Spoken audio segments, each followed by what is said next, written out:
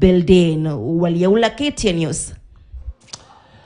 A row of 300 million shillings belonging to Mpesa account holders allegedly being held by Vodafone has now landed in a local court.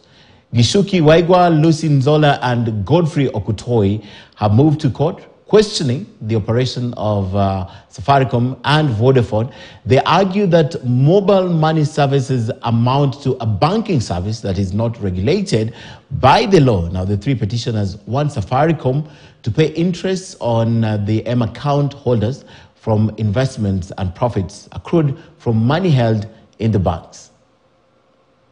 In the case filed before the Anti-Corruption Court, Gishuki Waigwa, Lucy Nzola and Godfrey Okutoi are questioning the regulation of Mpesa. Through their lawyer, Wilfred Nderito, they claim Mpesa services as provided by Safaricom PLC and the Vodafone Group PLC amounts to banking business in contravention of Section 2(1) of the Banking Act. They argue that Central Bank of Kenya was aware from the start that Mpesa deposits ought to be held in trust, as Safaricom was not a licensed deposit-taking institution, and CBK should have ensured that Safaricom did not operate as a bank or should have controlled Mpesa transactions. They are also questioning Fuliza, claiming that the money borrowed emanates from other account holders who have not withdrawn the money and the banking service is not regulated by law.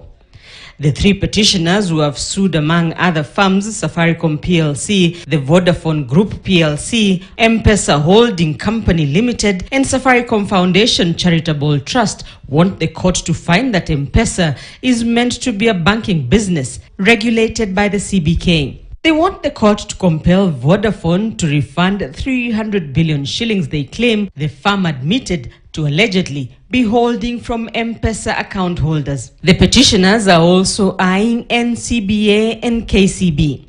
They claim Safaricom and Mpesa have maintained accounts with the banks for more than 15 years and ought to pay interest to more than 32 million Mpesa account holders from investments and profits accrued from the money in the banks. The three petitioners want the court to recommend to Chief Justice Martha Koome to appoint a bench of more than 5 judges to hear the case.